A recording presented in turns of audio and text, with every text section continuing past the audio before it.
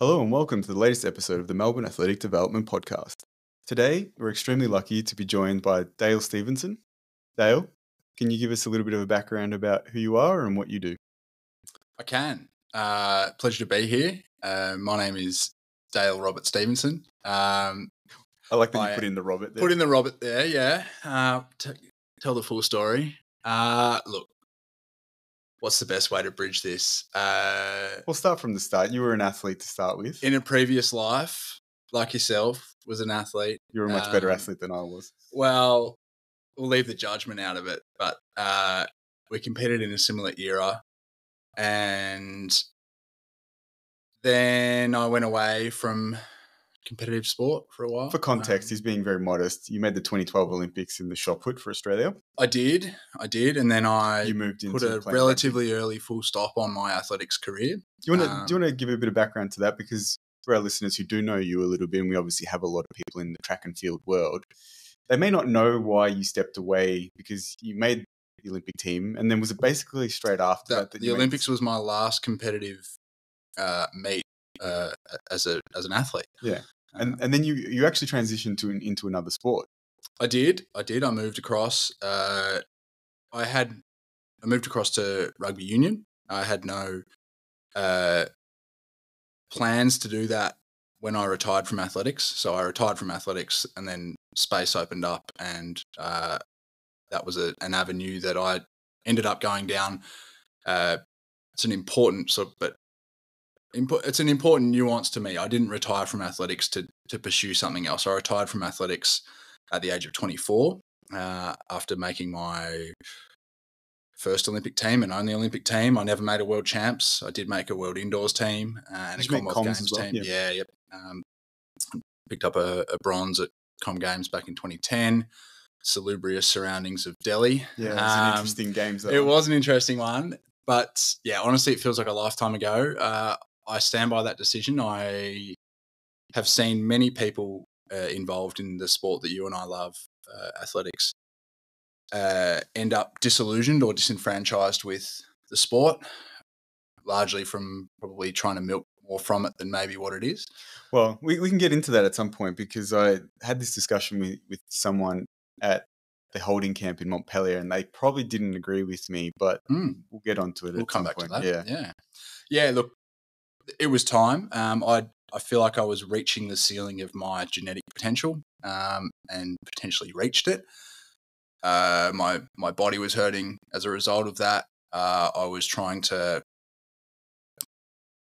square peg round hole kind of stuff, and it was taking a lot of energy to overcome the inertia that was pulling me in another direction. And I thought this is an appropriate time to put a full stop on my athletic pursuits with it while I still got a smile on my face and happy memories. And I'm glad I did, because coming full circle, I've ended up back in the sport on the other side of the fence. And perhaps if I'd tried to squeeze more out of it, of my own selfish pursuits as an athlete, I may not be as passionate as I am now. You ended up, as you said, going into rugby union. What made that transition, and what actually was the prompt for that? Because, as you said, it wasn't actually your background. I know you played a fair bit of AFL growing up. Yeah, well, being born and raised in Melbourne, going through school and mates, and about an hour and a half outside of Melbourne, down the Mornington Peninsula. Yeah, you really don't have too many options. It's surfing and AFL and shot put. And yeah, shot put for those of us who maybe don't fit into either of those categories. But I guess from a physiological perspective, I wasn't particularly well suited to playing AFL after a certain, probably under 15, 16s or so, middle of high school. I became quite apparent that the game was increasingly aerobic, and I was not put on this earth to I wasn't dealt those cards. The other relevant bit of information there is that when I was in late primary school, so going way back here, 90s, my parents, my family and I moved to the UK for 18 months as part of a secondment for my parents' work, and I picked up rugby over there. So it was a bit of a background. I had played and really loved the game. Fell in love with it there. got exposure to it, partly because I could be good at it. With The speed power background. Yeah, speed power background. There were positions that I could play that can contribute to the team in a positive way. I really enjoyed the contact element of it, and there's something about team sports that is resonant. And when the space opened up, I decided I'd get back and started playing club rugby, keep myself fit. Didn't have any kids at the time. Fill some space outside of my profession, which was teaching. And then I kind of, probably by virtue of being in an individual sport, there's a perfectionist tendencies. You like to do things well. So I liked training, and I went from wanting to play rugby to keep fit to wanting to play rugby to get better, to then you start to get opportunities open up and representative rugby, and ended up playing semi-professionally for a few years. It's a perfect prompt for something that I wanted to talk to you about, which is in these explosive sports or even explosive positions, how much of it do you think comes down to having that background physiologically of being very explosive, being a shot putter, and how much of it comes down to some of the technical aspects of the sport, biomechanical features, technical features? Because you obviously were able to make that transition to a pretty high level. And now we'll get onto your coaching a little bit further, because you've obviously had a lot of success with that at international level as a throws coach. But how do you see that game? Like, when someone comes along and you're like, okay, I see they've got some of the features, what's the puzzle that you're putting together to try and work that out? Because I think that a lot of the time, in certain aspects, people believe that they can build some of the physiological features to make up for some of the technical incapability of people, and vice versa. There's people who move really well, they got all the skills, but they actually just don't have the grunt, they don't have the motor to do the job. For sure. Yeah. I mean, if we're talking the context of track and field, and I think this does stack up across the whole sport of track and field, but I'll speak specifically to my sort of pet domain of throws, is that you're trying to solve two concurrent problems at any given time. There is a capacity problem, and you can't escape that, and there is an efficiency problem, and you can't escape that either. And that would apply whether you're sprinting, pole vaulting. There is a difference in the balance of those two variables when you even look across men's throws versus women's throws. They are determined slightly differently, but according to the same variables of capacity and efficiency. How do you see that, changing between the sexes? Yeah. Okay, so if we were to line it up along a spectrum, so we've got in the throws events, we've got shot put, discus, hammer throw, and javelin. And as a general rule of thumb, javelin's a little bit different, but as a general rule of thumb, the men's implements are twice the mass of the women's implements. And so if we refer back to our capacity efficiency variables, you are trying to solve a much more skill-based, so an efficiency-based problem in the hammer throw. It's much more forgiving according to different capacities. Yes. You can solve that problem to throw the implement X distance in a number of different ways according to that efficiency variable. For something like both men and women? Both men and women. Yeah. Even more so, men. Okay. Men's throws are more skill-based, is my premise, and I'll stand by that. Oh, we'll get to that because, actually, we can get onto it now. Do you think that that's because the physical parameters are relatively even, or once you reach certain capacity, which most of the elite athletes have reached, beyond that it becomes the efficiency problem? Correct. Yes, you need a minimum threshold of capacity.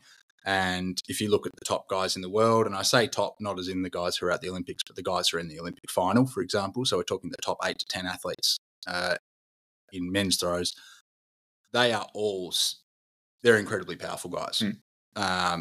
They would stack up in any context around the world, in any team sport around the world. You put them in a gym setting or... You saw that when you did that when you went across to the rugby. I remember there was news articles and things about how you were kind of pushing them pretty hard in the gym to elevate their level, because you felt that some of the guys with their physical structure and their background could and should do more. Yeah. Could be actually pushing those numbers a bit. Yeah, I think that is particularly prevalent in male events.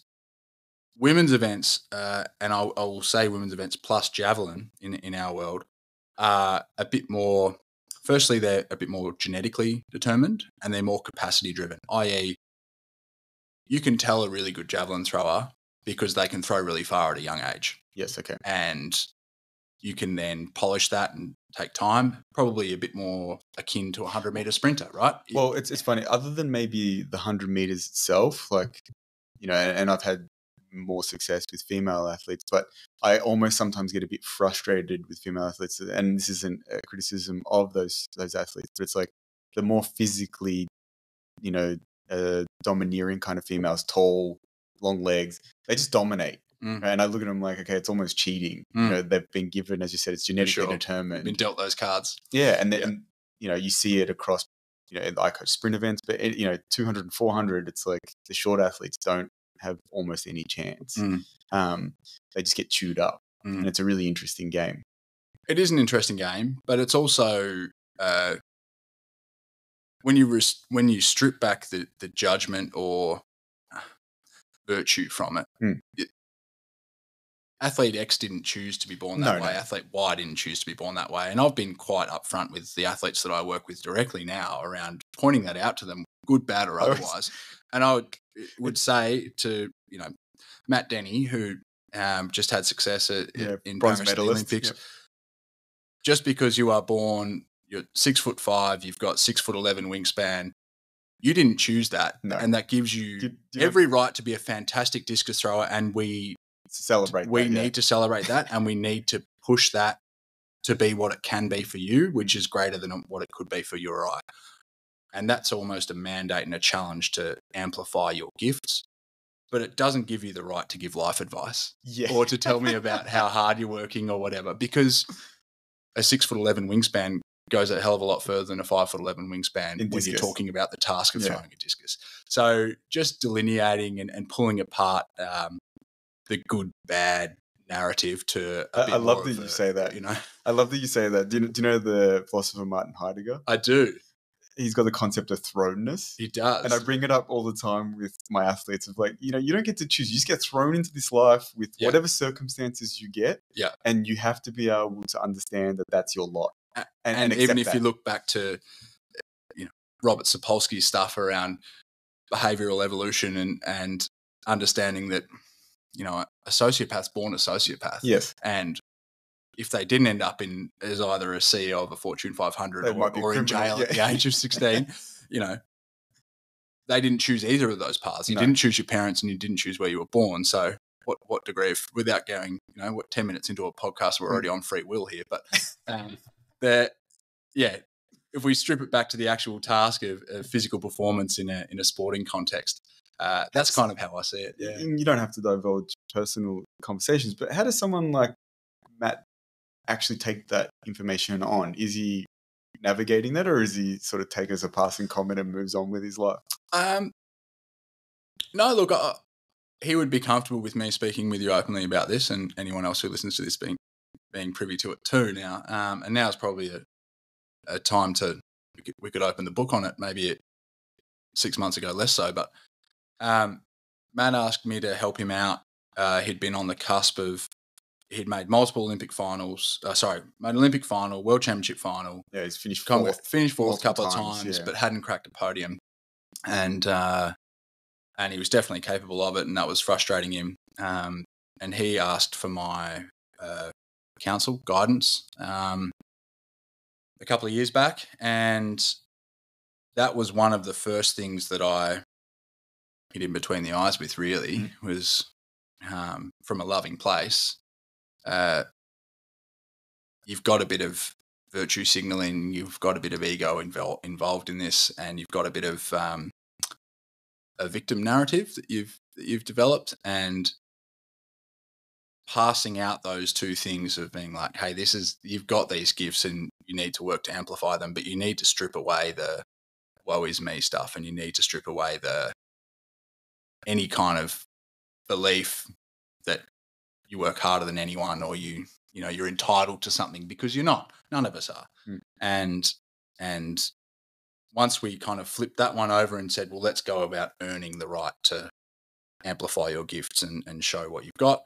To his credit, he took some time to process that and navigate that, and took it on board and said, okay, let's do it. And it's taken some time to rearrange some of those behaviors, but it started with really simple things like retrieving your own implements at training, like that. Doesn't matter whether it's pissing down with rain or muddy, and you've just got your new throwing shoes from your sponsor or whatever. You trudge out there and pick up your own discs, and no one does that for you, and you hedge those standards around. And here's a question for you, because Sure. it feeds into something that I alluded to in some of the pre-questions that I sent you. What's that process like for you when you have someone that he's already at what you would consider an extremely high level, but you have to take him now from good to great, or you're trying to at least? What's that process like for you? Because it sounds like you obviously went through a bit of a strategy of trying to work out what are the maybe limiting factors here, and one of them you obviously identified with some belief structures. Is that always the approach you take, or do you take different approaches in how you tackle that problem? Because I assume it's at that level, at least, it's going to be a very individualized approach. Yeah, every project's a bespoke project, and it's an N of one at that level, and it does get exponentially time consuming once you get towards those kind of pointier ends of the spectrum. But yeah, look, I said this to Matt and to the other stakeholders involved at the time. Did you know him well beforehand? I did. Okay. I wouldn't say well. Enough. This is the first generation. We alluded to it earlier. I finished in 2012 competitively. This really is the first generation competing now where none of them know who I was as an athlete, and none of my contemporaries and peers, maybe barring Catherine Mitchell, who's still kicking on in her mid-40s, making Olympic finals, are still competing. It's turned over, and that actually makes it a lot easier from my perspective to come in as a third party and say, here's my professional opinion, take it or leave it. And I think it's a kind of noble and necessary place to work from if you want to do things. A place of honesty. It's a place of honesty. It's a better platform to start from. It is. I'm not trying to sell anything. I'm not trying to convince you of anything.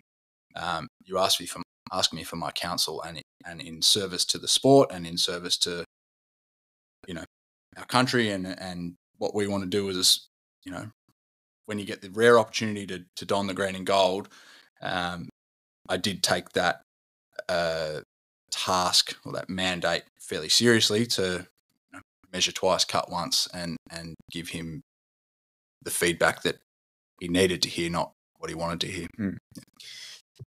You've actually done this process a couple of times, from what I can tell, and you can correct me if that's not the case. But you've been tasked with athletes who are at a very high level, particularly in throws.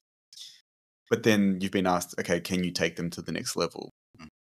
And to your credit, you've definitely demonstrated you can do that a couple of times now. So those who are listening, and we haven't alluded to it yet and don't know the background, Dale was the national throws coach? National throws coach in New Zealand, yes. And had success having international medalists, particularly in shot put. Correct. Male and female Olympic medals in the shot put there. And decided to move. I was there for 8 years, went for 2 years, came back 8 years later with 2 kids, and post-Tokyo, did it properly. Post-Tokyo Olympics and lockdowns and COVID and all the rest, decided to relocate back to Melbourne. And now has come back, and as that story we've just spoken about with Matt Denny, has been able to do a very similar thing, him achieving a bronze medal at the recent Paris Olympics in the discus. So you mentioned for him some of those things were more on that mental side of the game. Is it always, or in your experience, does that tend to be a major factor in taking people from this level to the really elite level, or is it a combination of different things? We obviously alluded to physiology before. We alluded to the technical aspects and the biomechanics of their task. What are the key things that you tend to see, or is it completely individualized? I mean, like anything, it's multifactorial. And it's bespoke in its nature to that you need to understand the context, and you need to go deep on the context of the problem you're trying to solve. The best lessons I've learned as far as taking athletes to the next level never come from athletics. It always comes from a different realm, whether it's military history or whether it's academic sociology or whether it's my background in pedagogy and teaching, and drawing on those and using those lenses to view the problem usually yields much better clarity for me than actually starting with reps and sets and discus technique and those kind of things. To answer your question, the biggest lesson I've learned as far as those medal winning projects, so Matt was the third athlete I've had on an Olympic podium, which I'm quite proud of, is that you're dealing with human beings who choose to be athletes. I coach human beings. I don't coach throws. Yes. I coach people who throw. I think that's the most important lesson. Like once you realize it's a human and it's a person and they have, as you said, they're multifaceted, it becomes a very, very different puzzle. Very much so. Because if it is just the X's and O's, that's pretty boring. Actually. Physics is easy. People are complex. Yeah. And ultimately, we're trying to solve a people problem. Yeah. Well, speak to that, because we've had some varied conversations, but you do seem to be able to draw on lots of areas. Where does that come from? Is that a natural curiosity, or is that something that you actually have gone out of your way to try and develop because you saw that the problem can actually be so multifaceted? Yeah, I'll flesh that out a little bit. It's only self-awareness around that's only probably clicked in the last couple of years. My father is a tree-hugging hippie environmentalist, going back to the 60s, and was arrested at protest, chaining himself to bulldozers and all those kind of things, and still to this day, he's now in his 70s, holds the same level of passion and investment for those causes, and he's increasingly candid with me around that, and figured out over time that the best way to make change was not so much chaining himself to bulldozers, but went and got a higher education, got into governance, got into policy writing, and is now, supervising professors at universities around the world, and is chair of various environmental boards, but still with the same energy of chaining himself to the bulldozer. Yeah. And the lessons that he's offered me around that are recognize your own ego, zoom out even further. If it's still a good idea, go back and chain yourself to the bulldozer. But often when you zoom out, you see that you can be more effective in different ways by going slowly or by going understanding yourself through more self-awareness and approaching things from a different angle. He told me that essentially most problems in the world are tugs of war. You've got a bunch of people, look at whether it's US politics, classic example because we're in the midst of it right now. You've got a red team over here and a blue team over here, and they're pulling so hard on the rope that it doesn't matter which side you jump on, you can only add one person's worth of force to that rope. And when you're talking about hundreds of millions of people across a rope, you can make bugger all difference. But if you stand orthogonal to the rope or perpendicular to the rope and put one finger on it, you might be able to move it left or right by taking a different approach and making a difference as one person rather than jumping in the fight. And so every time I'm now challenged or confronted with a problem, that's kind of where I start, is to go, what am I not seeing? Yeah, what are the angles? What are the angles? Exactly. What are the angles rather than what are my beliefs? And once you understand the angles, you can pick your battles more effectively and spend energy, which is a finite resource. Was there a process by which you came to that self-awareness, or was that just time and experiences that led you to kind of, I don't know, you're a contemplative person generally, but is that something that you actually went through a process of like, why and I'll give you context for this, is a few years back, I had that issue where I felt like I was butting my head against things. And it took me a while to realize, like, I keep making the same mistake, as you said, because I have certain beliefs that unless I'm willing to give up on and come at this from a different angle, I'm going to keep having the same outcome. And it wasn't until I realized, I was like, ah, shit. How did you realize it? Well, I wasn't getting the results that I wanted. Right? Like, I remember having a conversation about 4 years ago with Cliff Mallet. Yes. And I was calling basically the coaches that I thought had the type of success that I was trying to seek in sprint coaching. And I was calling these different people, another one was Tudor Bitter, and I was calling these guys and saying, like, I'm getting people to national final level, but I can't seem to get them beyond that. Right. And they were really good about it. They were really helpful, and they were so open, and they were so giving of their time, which even to this day, I'm quite close with Tudor now. But anytime I see Cliff, I still say thank you for the conversations that I had with him. And the funny part was, it wasn't actually that I was seeking X's and O's. I wouldn't say I coach in any way that's like them, especially knowing more of Tudor's program. But the thing that it made me realize is, okay, I need to give up on some of these things that I thought were core structural things within my coaching, and they actually just weren't at all. And give me an example. Well, I think we've spoken about. Actually, I believe I spoke about this with James Mortimer while we were in Montpellier, and he said, like, I no longer have an entrenched idea around, say, central nervous system fatigue. A lot of sprint coaches are heavily influenced by the work of Charlie Francis. And there's this idea of, like, basically it's set, the amount of neurological or central load that you can undertake when you participate in very high intensity tasks. And if that's, if you guys, maybe you were talking about in throws, it's, doing very, very heavy lifting, very explosive stuff, maximal throws. I'm not 100% aware of how it would work exactly in throws, but in sprints, it's, doing max velocity work or a volume of that. And I personally, and a lot of coaches, they get really scared of it. It's like, oh, we did max velocity work, so we can't do anything now that's anywhere near that level of intensity for 48, 72 plus hours. How do you know? And I was really strict on that. I was programming around this. And then I was like, wait a minute. If you go into a championship, you might need to run fast every round.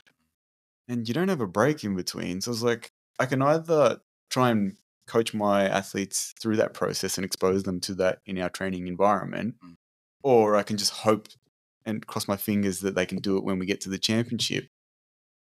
And the way to get around it was like, okay, well, if I just abandon that idea, because if you actually look at, and I'm like, I go and read it, you have to look at the literature, there's basically nothing that really clearly delineates what occurs within that process and these timelines. Now, we know that there's a reduction in, say, the motor outflow, and we know that some of the sensory input changes at the spinal cord level and even at the central level. But there's actually no strong evidence that, like, it takes this amount of time in these athletes. And the other observation I kept making was, early in the season, if we had an event that was multiple races in a day or multiple days in a row, the athletes really were fatigued from that. So we did it the first time and it's like, oh, everyone's really tired, everyone's really sore.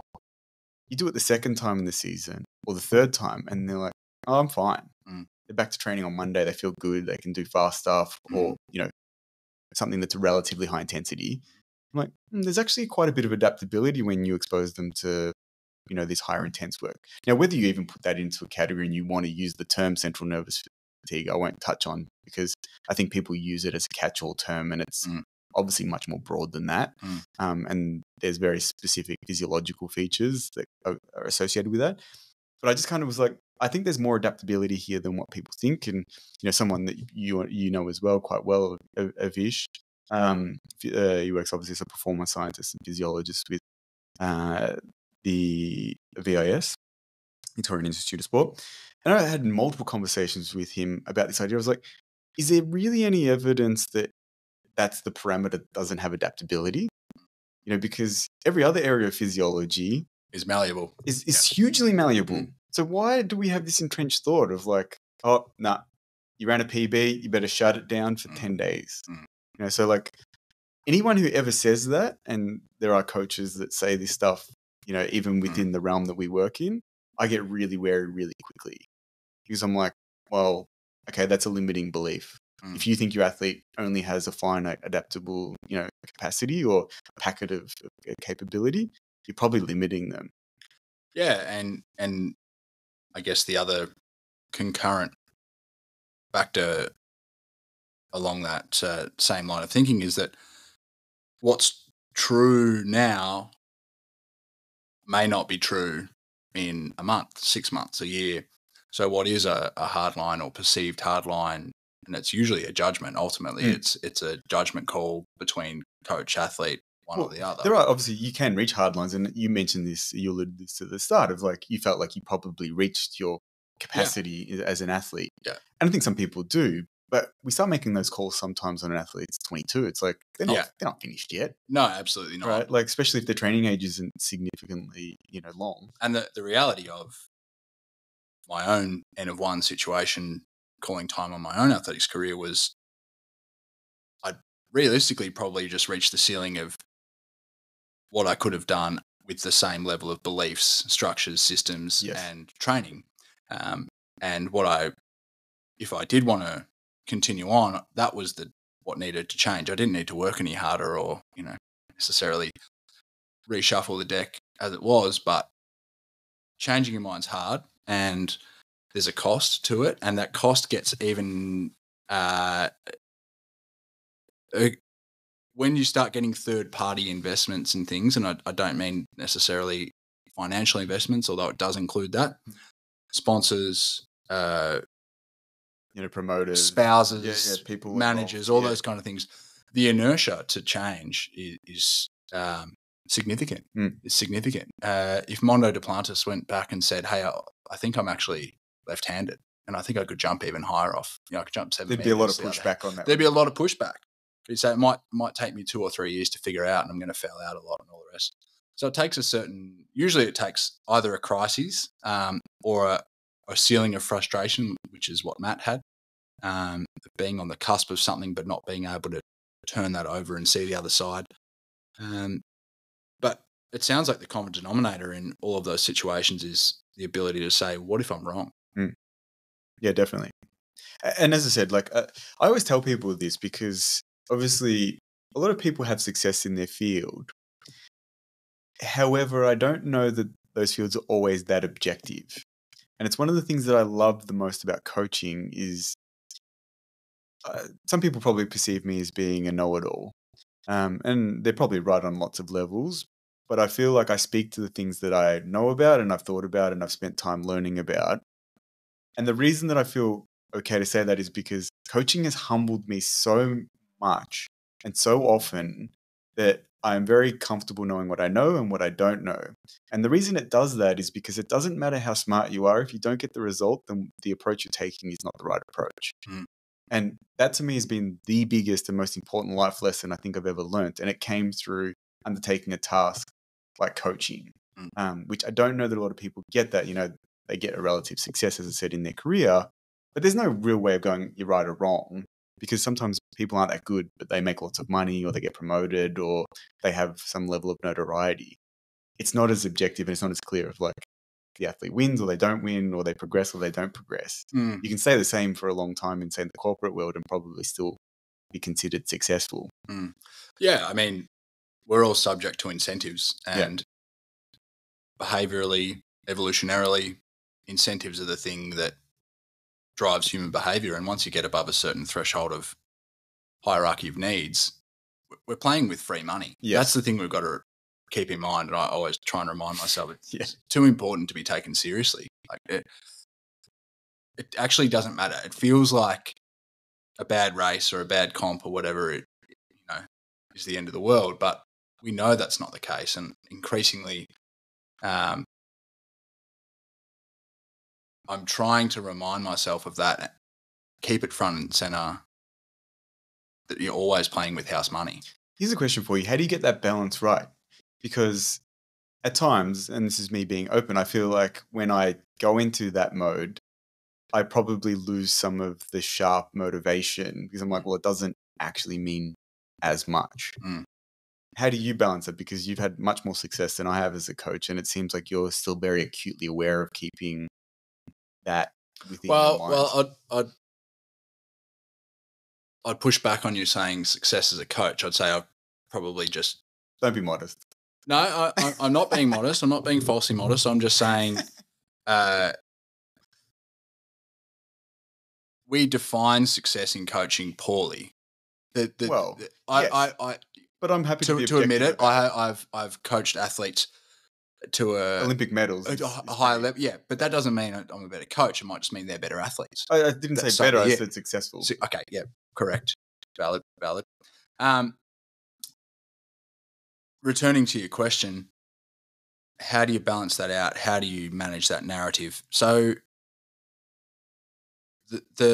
again, coming back to Matt, because we've spoken about him before and there's a recency bias here, but the framing that he needed to, that we have made an effort to readjust was we will accept disappointment because we're playing with house money. We won't accept regret. So playing defense, trying to protect anything or beat the guys behind you, we would regret that approach. And that goes right back from the actual competition on game day. You are going there to win. Yes. That is it. Play offense. 6 throws. If you foul out, but you've every one of those you can sign off and hand on heart, go to bed at night. I have so much respect for that. Like I had this conversation actually this morning with someone. We're talking about, Femke Bol. And I don't know the in-depth discussions that were being had, but my sense is that she ended up finishing 3rd because she tried to win, which I have so much more respect for completely than a guaranteed 2nd. Yeah. If she'd missed the final or torn her hammy on, at the 300 doing that, it's going to be disappointing. That's going to hurt, but you'll sleep well for the rest of your life because that's how you took your swing. Yeah. You took your swing, throw your punch. And sometimes you get knocked out. Like Matt was beaten by 2 Olympic records. So be it. We'll take that. Has that been the sentiment from him? Has he been okay with it? Because no, watching the competition live, as an Australian watching it, and I know Matt well enough to say hello, but basically it's like, oh shit, he's in this, and then all of a sudden people just start throwing Olympic records, and you're like, and especially, I don't know about you, but especially Jamaican, that kind of came a little bit from nowhere. It did, but in his own way, he played offense, and they only count your best one on the score sheet. So he that narrative, according to that narrative, it's getting better with time. Matt's acute reaction was unsurprisingly one of disappointment. He was 2 feet away from being Olympic gold medalist, and that will still take some time to process, but I was pretty quick to get under the stadium and give him a clip before he got in front of any microphones and say, hey, look, I understand you're feeling disappointment, and we came here to win.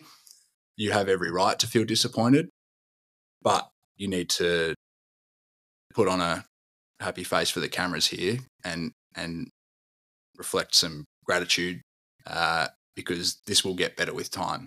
And it has. He's feeling better about it every day, not because of how far he threw or where he finished in the comp, but because of how he went about it. And at least, 5 of the 6 throws in the final and how he went about the last months, years worth of preparation has been in line with that moral compass of accepting disappointment but not accepting regret. Yeah, I think that's a really, really strong message of how do you behave in a way that is in accordance with your values. And as you said, that may be agreed upon values, but if you do that, then you can sleep well at night, and it doesn't mean that in the moment you're not disappointed, because I think that's sure. Yeah. And there are people you've got to bring with you on that journey too, because tight team around, obviously coach, spouse, those who are paying the bills, those kind of things, make a concerted effort to communicate with them. Hey, this is how we're going to go about it. And from the outside, it's going to creak at times, and we're going to have, we're not going to drop it back to second gear here. This is how we play the game, and so be it. And realistically, then what's happened over time is that your bottom level gets recalibrated to a much higher bandwidth, and you end up just being pretty tight. You don't have big misses because it's how a general adaptation syndrome works generally. On that, there's two things I want to ask you about. The first one is you mentioned the team. How strong are you on protecting that environment? Because it's something that I've noticed as I've started to coach at higher levels. A lot of people externally do not understand what's required in those environments. And so I felt more and more pressure to control who comes into the environment. You make it very clear. It's like, this is our team. We're not really letting other people in unless they demonstrate a very high degree of understanding of this environment. Flesh that out a little for me from your perspective, if you could. Perfect example is one of my athletes, when they ended up getting into the VIS, there were only certain people that were allowed to be involved in their management. Right? And that was coordinated through, Nikki, who obviously you work with at the VIS, is the coordinator. And I've got a really good relationship with her. I said, Nikki, like, these are the things that we're after. I don't actually want anyone else contacting me or the athlete, and especially not the athlete. Mm-hmm.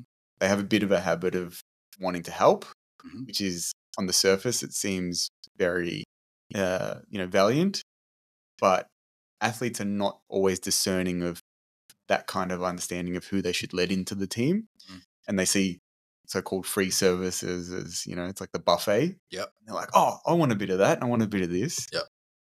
And I've had to be really careful of, like, we're not going to let some of these people in until we really understand what they're about, what their approach is, even sometimes what their motivation for wanting to get involved are. Because I understand that. It's a big one, I think, in track and field. I think it's in every sport. Practitioners, whether they be support staff or coaches, love to associate themselves with success. And I'm sure you've seen that when someone's going well, everyone's hanging on. And then the moment something drops off, all of a sudden the team goes back to a really small team again. So I'm very careful about, it's like, this is our team. These are the people we let in. These are the people that we will have strong, open, honest discussions with. And that can include family, as you said, partners, spouses, whatever it is. But that's our team. We're not going to just keep expanding it forever, especially if someone starts to have success. People want to get in on that. People love getting on the gravy train, as you know. So I've had to be really, really cautious of that. And I'm open with the athletes. Like, we'll build our team. If we feel like, okay, we're missing something, we need to bring someone into that. But it's someone that we've selected and that we're both comfortable with, or, whoever else is in the team is comfortable with. Not just, oh, this is the most available, or someone that is going to be free, or, because they're offering the service. So I don't know, I found that a real challenge at times. And I'm sure it only gets harder, as you said, as the pressure goes up and the level of performance goes up. Yeah.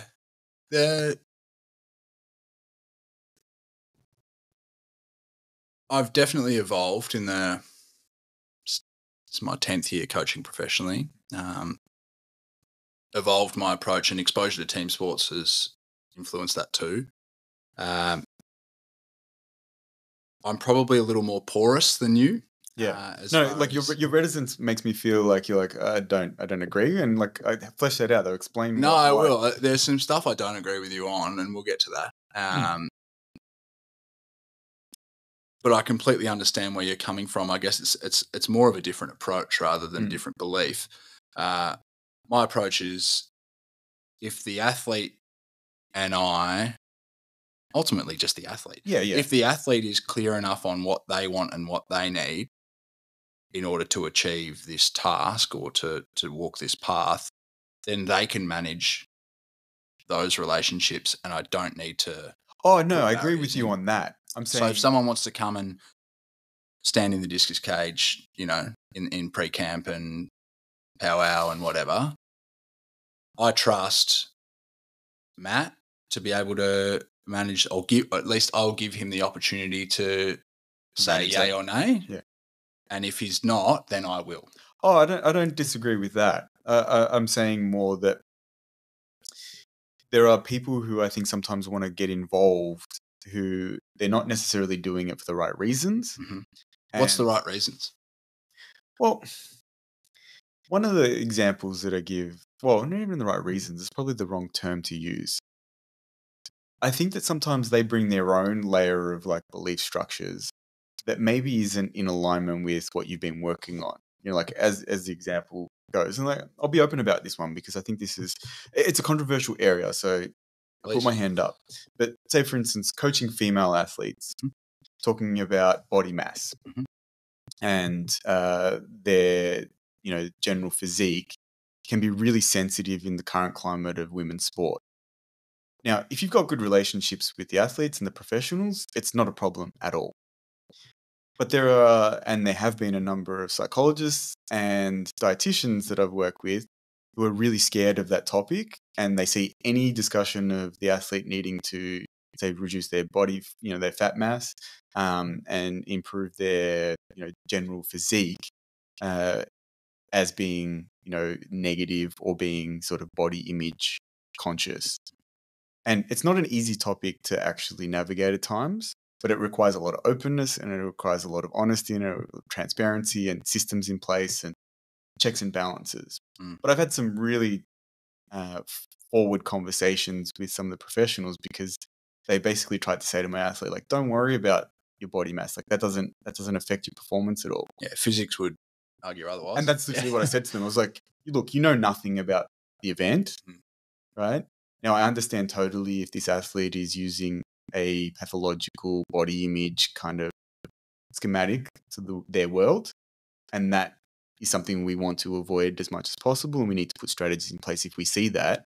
But you cannot bring your belief structure that doesn't matter, because it does matter. And the athlete's not stupid. The athlete knows that it's not even how they perceive themselves in reference to other people, which is sometimes the case. But these athletes, like, they know, they're like, when, especially in, jump events, sprint events, like, okay, when I'm lean, I run fast. I jump high. Yeah. They're not stupid. Yeah. Isaac Newton got that clocked a little while ago. Exactly. So, like, these are the kind of conversations like, we're not letting you in our team because your belief structure, we need to go seek out someone else, right, who does understand this and is going to tackle it in a way that is sensitive to all of the needs of this. And, like, we've done that a number of times where there's heaps of people that I would say are part of our team, but we've had to kind of very heavily kind of navigate that and make sure that their belief structure is similar to the one that we're. And like the example would be as well is, and I've heard this, and it hasn't happened with us. We work obviously closely with Aaron, who the biomechanist, but biomechanist giving coaching advice, and it's like, that's not your place, mate. You got to be really careful with that. Unless they are an expert in that area, and then you want their advice. I'm sure Are there examples of that? Well, I don't want to out anyone, so no. But sorry, expertise in a certain domain that you would say, hey, look, I'm not the smartest person in the room here. Can you steer the ship on this one? Or do you feel totally. Like, yeah. Any examples with my athletes? Yeah, multiple times. Like, for instance, I lean very, very heavily on the medical team. Yep. Right. Even though I'm a health professional, right? Like, we've had a number of my athletes actually have illness issues, and I'm in conversations with Paul Blackman constantly. I send athletes to him all the time, where I'm like, Paul, whatever you think we need to do, I will lean on your expertise here. I'm not going to try and navigate this because I think that I'm a microbiologist. Like, I don't understand. And it's an athlete that I coach that's a bit younger, but I'd never had an athlete who had glandular fever. And literally, like, I'm talking to Paul, basically she was seeing Paul once a month, and I'm talking to him every month. I'm like, I don't know what to do with this, and how do I navigate the training load? Because I think she can do more, but, like, what do you think? And he's like, her bloods are here. I think you can go to this. And I was very heavily guided by him on that. Another one was a psychologist that I got really close with, who worked through some of our networks, and I would have conversations with them all the time. And it was about, like, I actually spoke to them quite often about the idea of, like, what kind of communication do you think I need to be having? Because I feel like I'm actually not helping the situation. I tried that, actually. Funny stories. I tried that with one psychologist, and he just thought I was an absolute nutcase. So that didn't. As in, I went out seeking help. Counsel for yourself, not for myself, for my coaching. Yeah, I'm like, these are the things I'm trying to develop. because the other question that I was alluding to before, and I'm going to ask you, is like, you seem to be very intuitive with psychology of things. So we'll talk about it in a moment. But I went out seeking, I'm like, I need to get better with how I communicate. I need to get better with even my, nonverbal communication, all of those things. So I went out seeking a psychologist to say, like, can you help me and coach me up in this area of psychological development so that I can be a better coach? And we didn't gel that well, so it ended up going south pretty quickly. But I ended up developing that relationship with one of the psychologists at the VIS. Great. Unfortunately, they ended up going on leave because of, it was a great reason. She had children, but I had a great relationship with her. I was like speaking to her all the time, like, what do you think of this? Have I approached that properly? And there's times she's literally say, like, oh mate, like, yeah, you fucked that up. Yeah. Like, don't say that. Line. Yeah. Well, not so much out of line, but like, yeah, that approach is probably amplifying the wrong It's thing. on you. Yeah. Yeah. You know what I mean? And I'm like, shit. All right, back that up. Yeah. So yeah, a lot of times I've had that. But I'm just really cautious of who those people are, because I think, like, you want people in your team that you can be open with, they can be open with you, and they're not concerned about that because they see that their value is in trying to enhance the outcome for that athlete. Yeah, I guess there are myriad different ways to orchestrate campaigns and teams, and Here's a question, like, because it sounds like you don't see yourself necessarily as the person who orchestrates that. Is that the case? Or do you feel like you are the person that orchestrates that? I feel like the orchestration happens vicariously through settings of standard and culture, and basically it's small stuff. What will we tolerate? What will we not? Where do we want to go? Here's a question for you, though, because I feel like your coaching is a little bit different to the coaching that I've done, in the sense of, I feel like you've gone into the system a little bit higher to start with. And a lot of the athletes that you've done really well with, I think, are a little bit older. Yes. Right. Yes. And so some of these kind of structures may already be in place. My perception is that I'm starting with athletes who, they might be on the path, but they're much earlier. Yes. And so I'm having to build some of those behaviors. They're not, or if I wasn't coaching them, they would have come with those behaviors, but you're coming in at a later stage. Yeah, that's valid. Yeah. So I don't know how I would be if I got someone who came in later. I'd be like, oh, okay, I kind of trust that you know what's going on already. You still need to shake the snow globe. Yes. And see where it settles. And a lot of the time it settles back exactly where it was. But I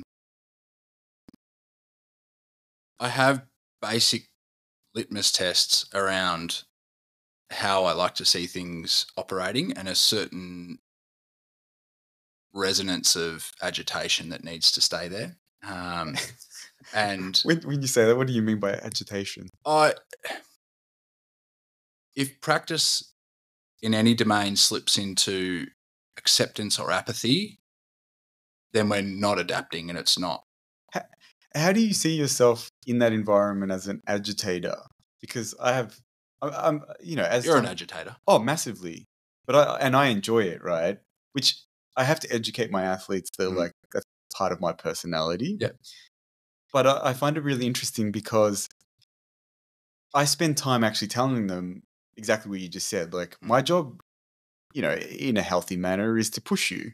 And that's not just in your physical capabilities. That is to keep developing your belief structures. And I've got to put you in uncomfortable situations. And I'm doing it on purpose. And I want to see what you do. Right? So, like, part of your job is to navigate that and come up with a solution for yourself, because that's growth. Yeah. And I guess the other bookmark on that bandwidth of agitation is it needs to stay below the threshold of tipping into threat. Yes. And when it tips into threat, and I've seen that, all of a sudden you go from being a skillful agitator to being an asshole. You can beat this podcast if you need to, but no, not yeah, at all. You and I have got the same personality tropes in that way of an appetite for agitation. Yeah. That is. Well, I get myself really in natural. trouble because I tend to go over it too often. Yeah, I can see that. I can see that for you. And the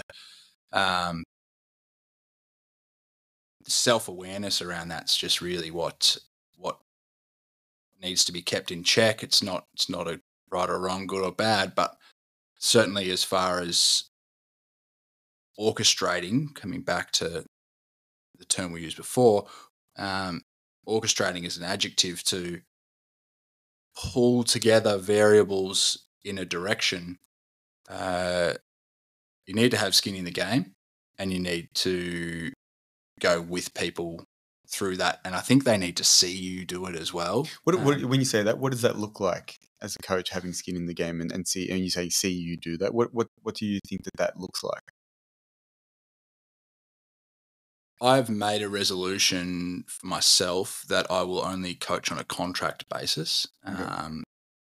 Because if I'm not performing and I'm not able to orchestrate or agitate towards the agreed upon outcome, then I should not have tenure based on anything I've done in the past or how good my agreements are or relationships are, Yeah, or I how think well I'm doing in the footy tipping contest. How does that go with athletes though? Do you think that it should be done bi-directionally? Go on. Well, I've had this thought before in the sense of, I think that one of the things that I've struggled with as a coach is I feel like once I commit to coaching someone, I'm in. Mm. And some people, and it's like it's their nature, but they take a little bit of time to trust. Mm. And I've thought about the idea of, as I said, putting a bi-directional kind of thing of like, I owe you X in however you want to quantify. That's probably always probably not the right word, but you need to bring yourself to the table too, you know? And if neither of us are doing that at 12 months or 6 months or whatever the agreed upon contract is, we can terminate on both behalf. All right. Have you ever found yourself in a situation where you feel like you want it more than the athlete wants it? All the time. Yeah. It's the biggest frustration as any coach I think that we all have is, and then like I've even, I reckon I feel that all the time. How do you manage that? Well, I think it's about having the conversations with the athletes and trying to, it's like in any relationship. Sometimes time goes on, and then you've got to come back and sit down and reassess and have that conversation. Like, where are we at? Happens in your marriage. You know need what I to mean? punctuate. Like, yeah, punctuate. Yeah, sure. It happens in your marriage. You go like, how are we actually going? Like, things seem good, but like, are they actually going well? Yeah. And I think part of it is, it's interesting. I wouldn't mind asking you this. Is one of the things I realized about my coaching and the struggles that I've had actually more recently have been around. I like being quite close with the athletes on a personal level because I feel like I can get much better outcomes when we actually get along really well. The athletes that I haven't done well with are the ones who like to keep their distance. And at the moment, I'm not sure how to navigate that other than to say, like, if you're not interested in having that kind of interaction, then maybe I'm not the right environment to come and work with. Well, it's good you've got that level of self-awareness. I guess the being explicit around how you overlap that Venn diagram is pretty critical up front, and knowing that does change. The immediate kind of asterisk that pops up for me there is there's a gravitational pull towards shared experience over time. You do get closer with athletes, and then the risk of groupthink and that's a real danger. Suboptimal overlap becomes, as you say, a danger. I think one of the reasons for it is, at the level I coach, whilst there is some sort of, financial side of it, it's not done at a level where it's like, okay, this is a major, project that involves a lot of money. And I think when you go into professional sport, there is a clear delineation. Like, you're being paid to deliver this. Correct. So if you're not delivering that, who cares necessarily how close you were with the people you're working with? They might think you're the best person in the world, but that doesn't matter. Well, a lot of the time in team sport in particular, it's the opposite. We don't get along on anything, and there are no circumstances outside of wearing the same jersey on the field that we would ever associate with each other. However, in this setting, and I've had situations like that, less so on the field, more so off the field, with other bombastic personalities in high performance sport, which is pretty common. People who are fairly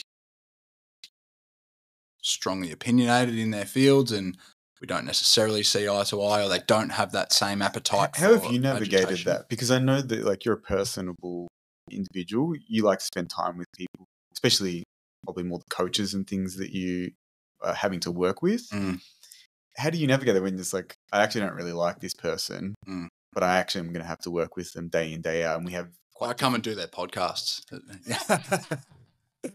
Well, the good thing for you is you don't have to work with me much. Well, mate, it loops back to what we said before, that what if I'm wrong? Hmm. What am I not seeing here?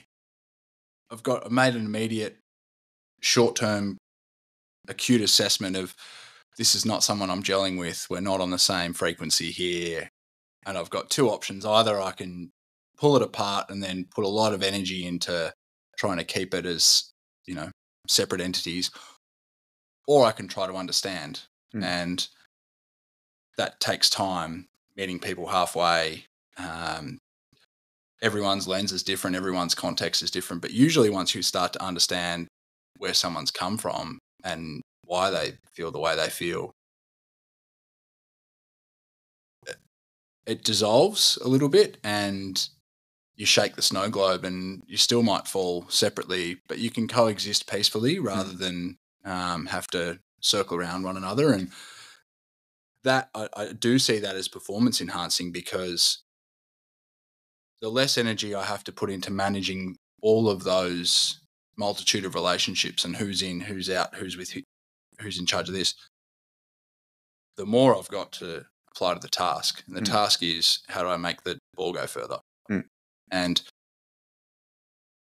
concurrently with that, there is an interpersonal reality of the landscape we live in. And I guess that's probably an appreciation now that I didn't have in the first 5 to 10 years of my professional coaching practice, that it would be easy to look back and say, I wish I knew then what I knew now. But I think similar to adolescence, you've got to be an idiot to know you don't want to be an idiot. You've got to go through those experiences. Like obviously Jack's not here today, but we talk about this a lot, and we've spoken about it a number of times on the podcast. But like, I think that experiential learning actually can't be sped up. No. You're doing a disservice to try and speed it up. Yeah. You're actually missing out on the point of it. Yeah. And we speak about that a lot as, health professionals. It's like, now that we're 15 years into being, physios, it's like you see things and you can feel things and you can have an understanding of something, that it doesn't matter whether you had that level of knowledge, you actually had to have felt it and experienced it and seen that number of patients with this kind of presentation before you can apply it.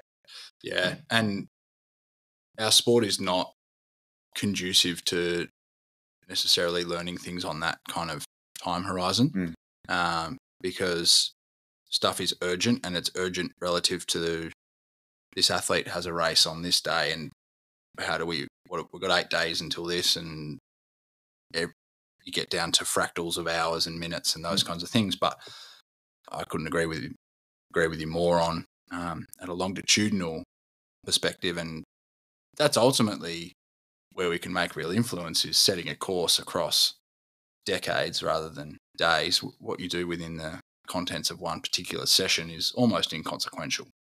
It's a cumulative effect that ultimately determines where things land, and now is an appropriate time post Olympics, I guess, for you and I, who are both over there, to maybe shake our own snow globes and say, where are we headed with this, and how do we want to manage those things? And certainly I'm a much less, got a lot less answers than I did 5 years ago, and a lot more questions. And I do think that's probably one of my strengths as a coach now, is to be able to ask skillful questions rather than give correct answers. Definitely is one of your major strengths. It's been really enjoyable, spending a little bit of time with you after not seeing you for a long time. But you just asking questions, I think, is a really strong trait that you have. And it comes, I think, from your curiosity.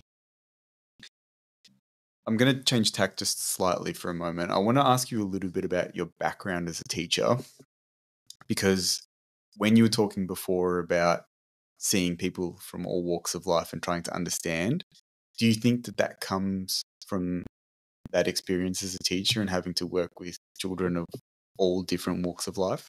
Yeah, I mean, we're recording this podcast In Abbotsford, yeah. in Abbotsford, and straight across the road from us is the Housing Commission flats, Hoddle Street, and Because you just taught on the other side of that is yeah. St Joseph's Primary, and so I taught at St Joey's whilst I was competing. Whilst I went to the Olympics, I was teaching. And 95% of the student population at St Joey's Primary live in the Housing Commission flats here. So high Sudanese immigrant population, high Vietnamese population, Indigenous Australian population at the school, and clientele. And you can only imagine the issues and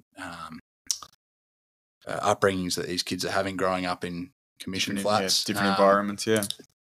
And for me, who grew up on the leafy, sunny, golf course laden, surf beach laden Mornington Peninsula, to come up here and spend the time there, I learned more about myself and society teaching primary school than I have coaching international sport or going to Olympics and any of those kind of things. Do you think that that's coloured a lot of the way you approach things?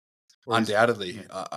It'd be remiss not to think it has. I don't necessarily think consciously, but well, it seems like, in this conversation, I'm cutting off, but it's very clear that you are a much more open person to different people of different walks of life, even than what I'm perceiving I am. And I'm interested to know kind of where you think that's come from, because it's actually a very endearing trait that you're like, well, people have different approaches and there's lots of reasons for that, and I'm okay to try and understand that. Yeah, I mean, we've all had those conversations around the false dichotomy of nature nurture, but if we use that language and the etymology of it, nature nurture drives all of our behaviour. It's one of those variables, and yes, that's an outdated dichotomy. I accept that. Yeah. However, you didn't choose your nature, i.e., you didn't choose your genetics, you didn't choose where you were born, or your parents, or your chromosomes, or somatotype, you name it. So you can't claim any responsibility for that, nor should you claim any blame. Nurture, you didn't choose the settings, the context that you were, or even the time in which you were born. The time in which you were born, the location, was it wartime, peacetime?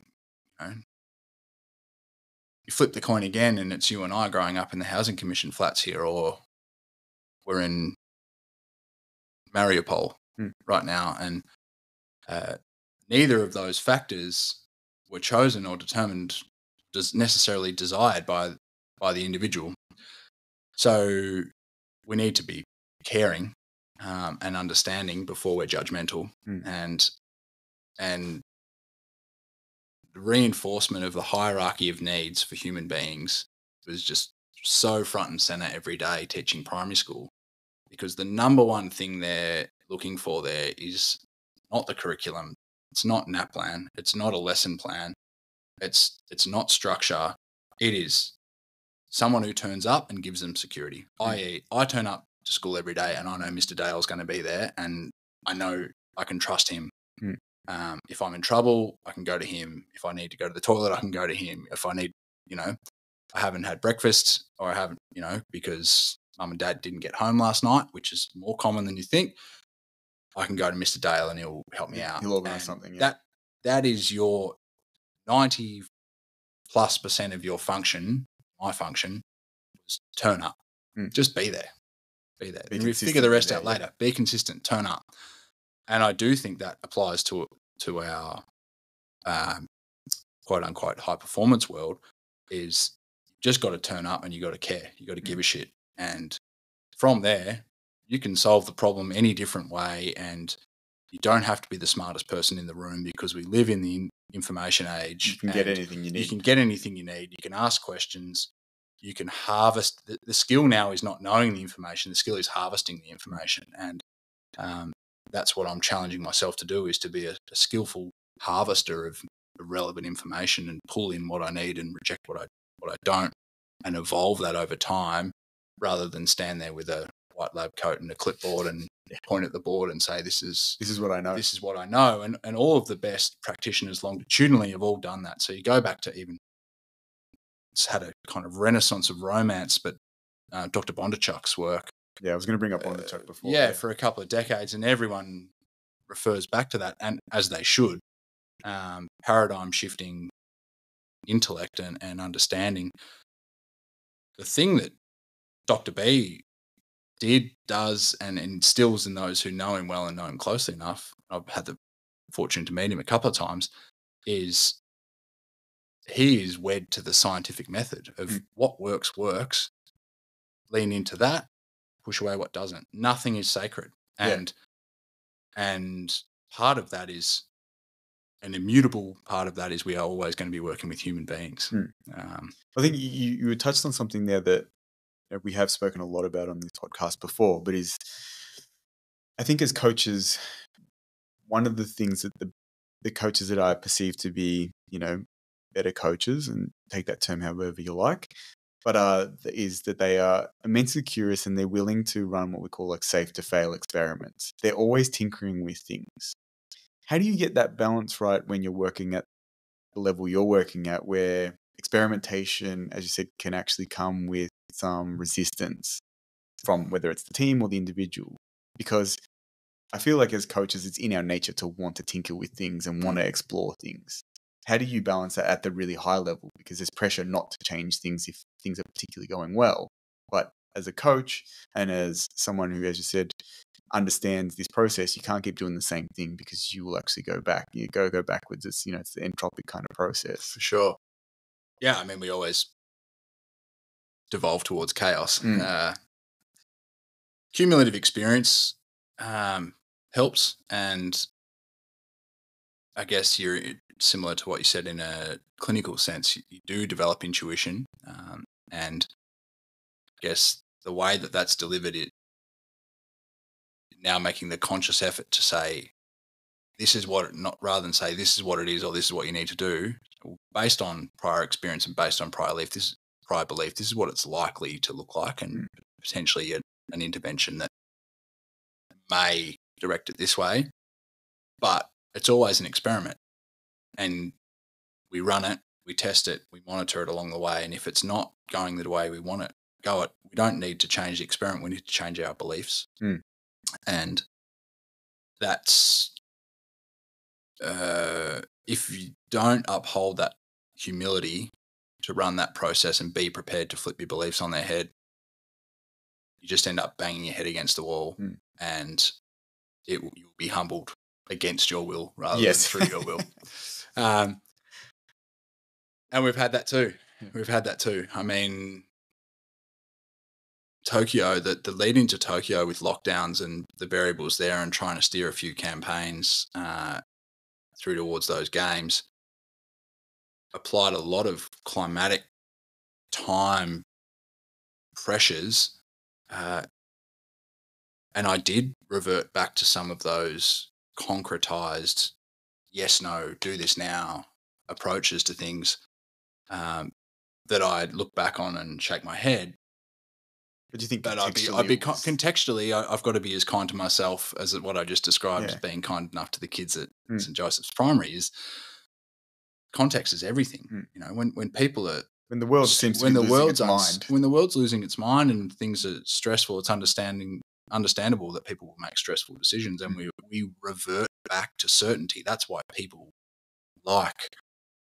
see the appeal of Donald Trump or whatever. It's black, white. Well, that's why people like the lockdowns. Whether they were in the long term they were useful or not is not really the question. It's why do people overwhelmingly in certain parts of the world, Melbourne was one of them, support it, was because it was certain. Yes. Right? It was like we gravitate as much as it sucked on lots of levels. Like, well, we know what we can expect. We can stay in our house. That's what you can expect. 100%. 100%. And in the age of Instagram and social media and marketing around, so much about the coaching realm now is just blurred lines to marketing. Is here are the 5 things you need to do if you want to be a 11.5 sprinter or whatever. And I can pay attention for 5 things. Tell me the 5 things. Click this link. And it's less sexy to have someone who says, well, actually it depends, and it's going to take us a year to figure out. But if we go slow now, we can go fast later. I don't mean fast as in stopwatch. I mean fast as in process. Yeah.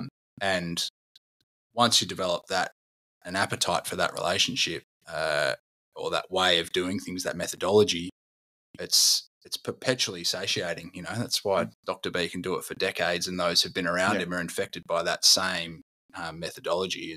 It really does gets in your bones. Yeah.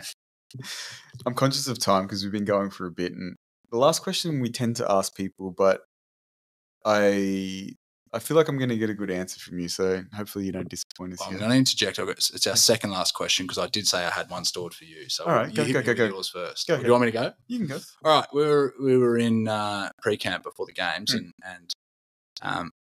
there were two things that resonated, and I texted you the next day. I was like, there's something that just was sitting with me the next day, so I'm going to hit you with it.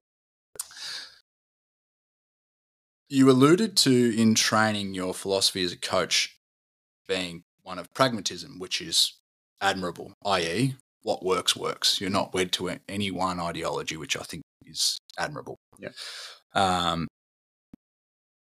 Let's put that bucket over here. Second one was you also alluded to at times there are relationships or people or interpersonal factors that you don't potentially have a tolerance or an enjoyment of or an appetite for. Thank you for helping me out there. And that you would just, the way to handle that is just to bifurcate. And I appreciate your honesty on that one.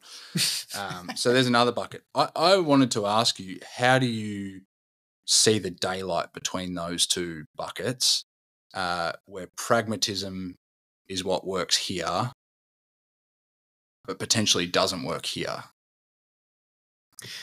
It's interesting you ask that because it's something that I've struggled with the most, and it comes to that thing you're saying about people.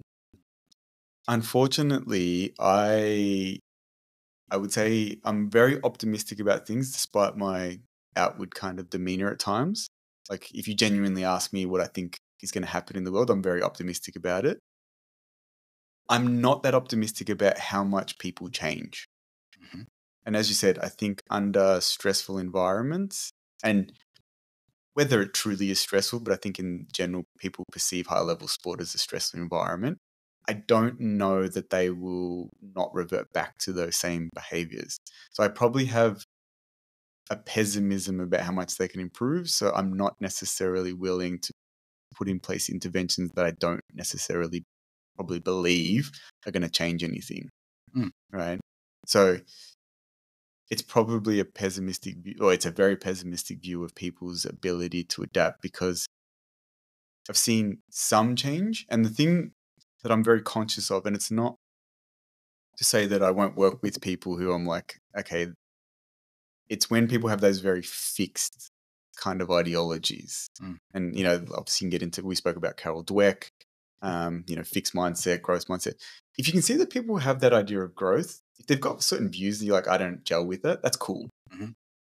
I really struggle personally if I see someone who's pretty fixed, and you throw out a few suggestions. And as you said, I'm an antagonist. I throw out a few things to antagonize people. And if they don't want to go back and forth a little bit, I'm like, nah. Mm-hmm. They don't want to dance. They don't want to dance. And to me, that's the whole fun of life, is throwing things out to people and seeing what they do. And I have this habit of asking, the first thing I ask someone is like, what do you know? Right? I don't ask people how they are. It's probably mean because I probably don't care. Right? Yeah, but it's also, it's an A question, right? So in improv comedy, there's like A questions, B questions, C questions. I haven't heard this. What's this? Well, the game is to get through the layers as quickly as possible, because the first one's always superficial. Yes. It's weather, and then you keep going down, and then there's a Melbourne-based comedy outfit called Auntie Donna, and I heard them interviewed, and they were basically, one of the guys said the number one criteria he was dating at the time, he was looking for, was someone who could go from A to D, just skip between layers of conversation, dialogue, understanding, intellect, and play, dance, Yep. and I see that in you. And look, before I throw your own podcast back to you, because I appreciate you taking that question in the right spirit, mate, because juxtaposing those lenses or approaches is something that I see as potential opportunity for you to enhance your coaching practice, bringing people with you along the way. However, I didn't prompt you that I was going to ask you that, and you've answered it honestly and candidly. I don't know, one of the things that, and this is me being open with listeners, but even with you, like one of the things that I think people perceive me because I'm very direct, that I'm not open. It's not the case. It's just that I have a very direct demeanor, and it's a trait that I have to work on, because I reject things before I've even considered them. And then I usually come back and I've considered them, like, oh, actually, you were right. Yeah. But it's like this weird, I don't know, have you ever watched the Marx Brothers? I have. One of my staff members, he pointed it out. And because I kept apologizing. It was like, because he would ask me something, I'm nah. And he's like, you haven't even considered it. I'm like, nah. And he sent me this thing, and it was Groucho Marx, and he's singing, I'm opposed. Then he's saying, like, I don't care what you have to say, I'm opposed. And that's me. And so I struggle with that, because I don't know where that trait comes from yet. I haven't really worked that out, but I'm becoming much more aware that I do it, and I've got to always then go like, okay, I've had the thing that I've started doing is saying like, let me think about that.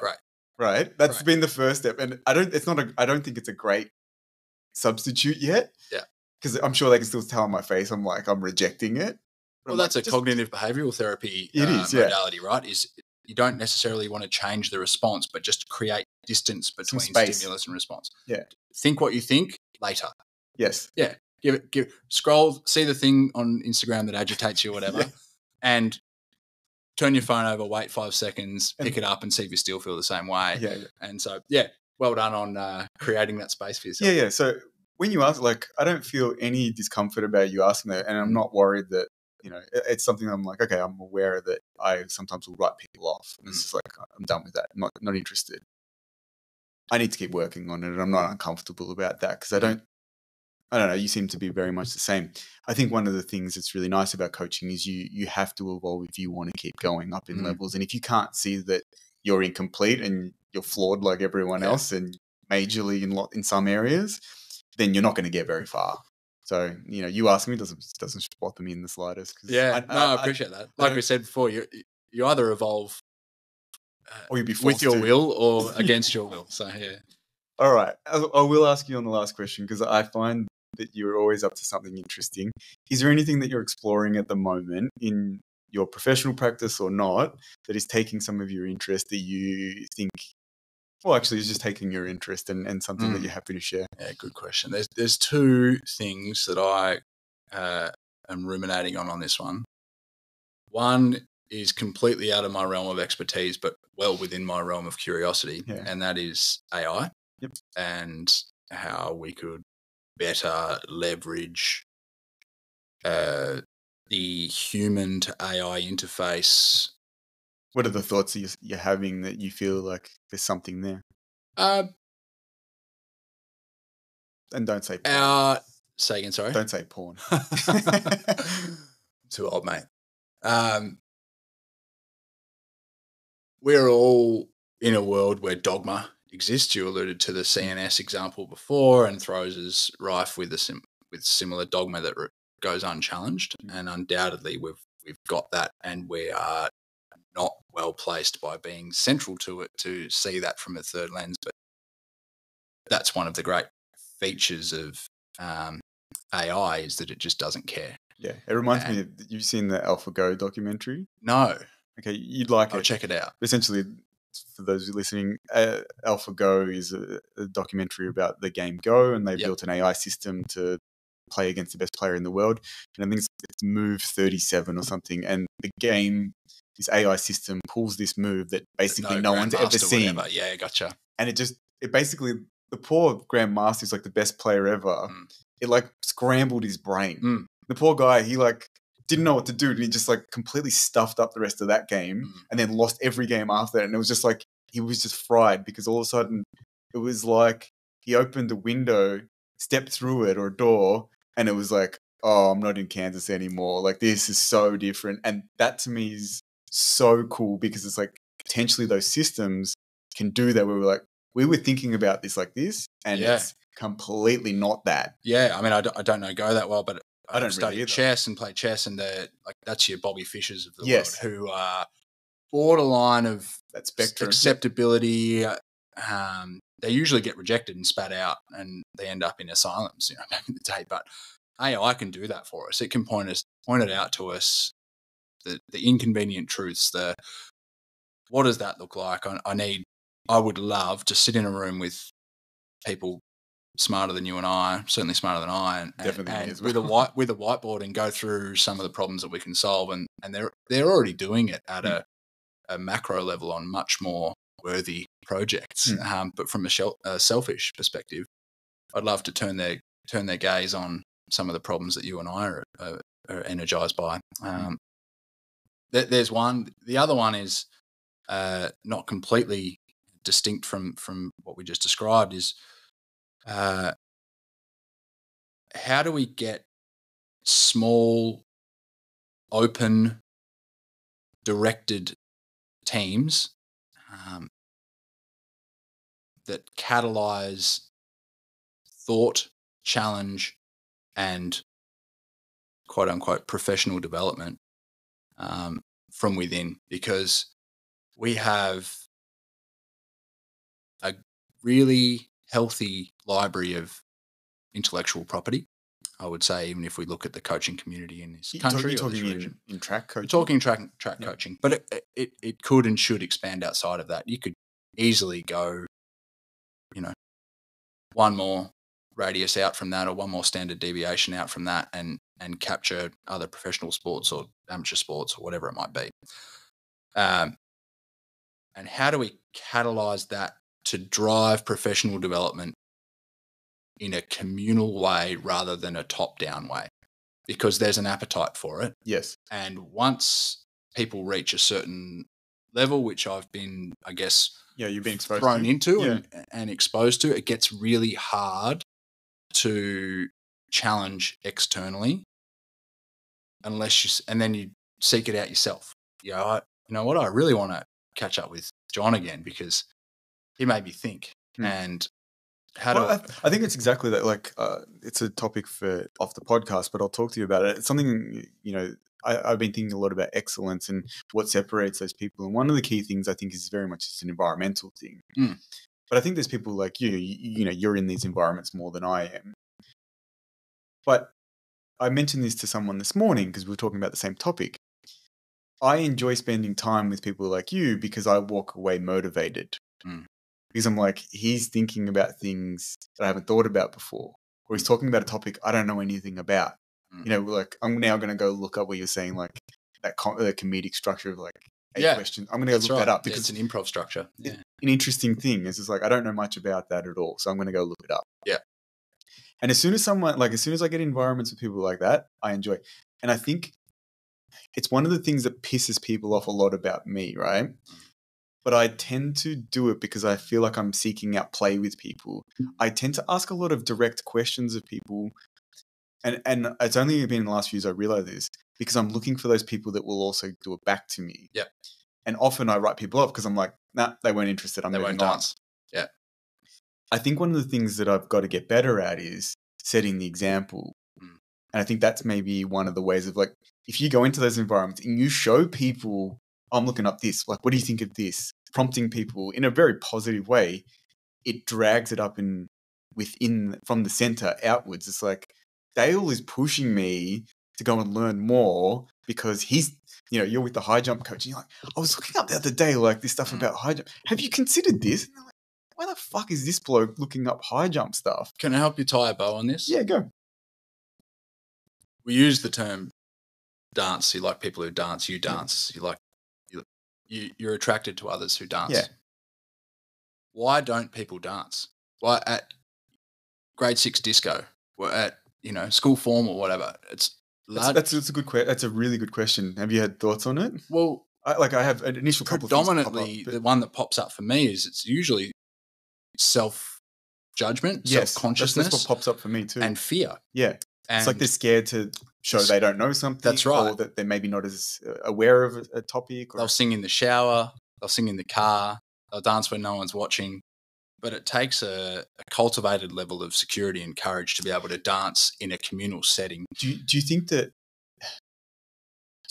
there is the ability to, if you demonstrate your willingness to be vulnerable, and I don't mean on an emotional level, but I mean like, and I'm very conscious of it. Like, as I said, I know the perception people have of me is that I've got an opinion on everything. But when I don't know something, I'm the first now to make sure that I say, like, I don't know much about that.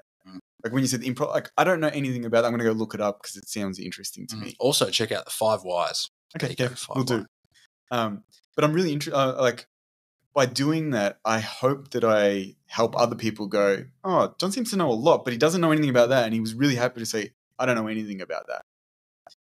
Do you think that that's helpful, or do you think that some people still won't be willing to go, oh, I'm not willing to show that level of vulnerability? I think vulnerability is it's not a switch. It's not something you can flick on and off. No, I agree. And meet people where they're at, and through increased shared experience, offering vulnerability. That's what I mean. It gets reflected back. Yeah.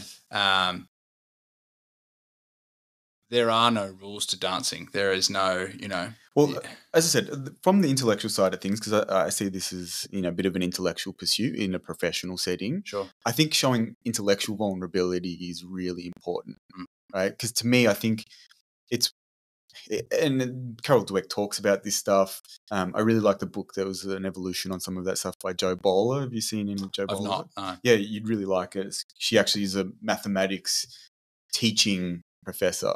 So her research is on how do we teach mathematics better, and she's done work with Carol Dweck. But she talks in her book was really great. It's called Limitless Mind. I actually enjoyed it more.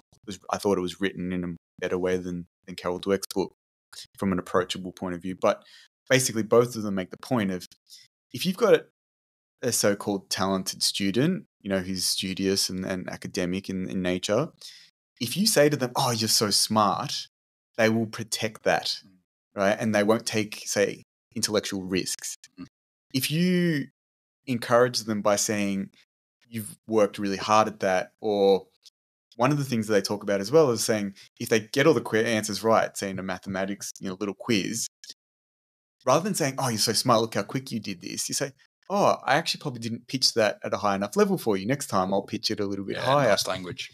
Yeah, and it's, these people are experts in education, so they understand communicate. But it's that kind of stuff of like, how do we really encourage intellectual vulnerability and even just the willingness to see ourselves as, okay, I'm always on this journey of growth. Oh, and that mastery cycle of learn the principle, apply the principle, dissolve the principle. Basically, in order to get to the dancing, you need to learn some steps. You need to learn to color within the lines. You need to get better at coloring within the lines. And then usually, whether it's a musician or a band by their 4th album, they've got so tight what's gotten them popular that they get to a point where they just subvert it all and go, you know what, I'm going to do a country album. Yeah, and then the fans are like, what is this? Fans are like, what is this? But they've done that's part of their mastery cycle is you can only color within the line so much. Reductionism only takes you so far.